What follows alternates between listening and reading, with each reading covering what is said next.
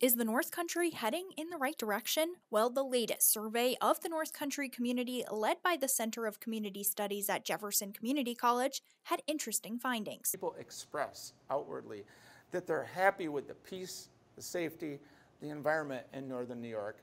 It's just there's been a slight diminishing of that enthusiastic happiness. Collecting opinions from over 1,400 adults in Jefferson, Lewis, and St. Lawrence counties, the biggest concern was inflation. So when asked open-ended, not giving them a list of choice to pick from, this was the first time that inflation rose to the top of the list. We've seen many other items. We've seen economy in general, but we've never seen specifically where people are identifying inflation to be the issue. But researchers say this was no surprise.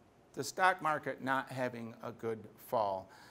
Folks feeling the pocketbook pressures, whether it's with housing or at the grocery store.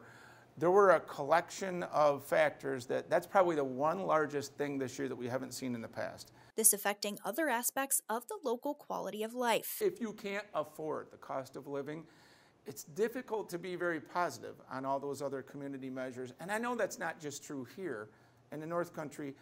I believe it's a truism in looking at sociological studies across the board. So what does this information mean and what's next for the county? Well, researchers say it's up to local leaders and officials. What I would hope is people kind of look at what the attitudes and opinions are of adults in the region to make the next group of, countywide, community-wide decisions. Reporting from Watertown, I'm Isabella Colello.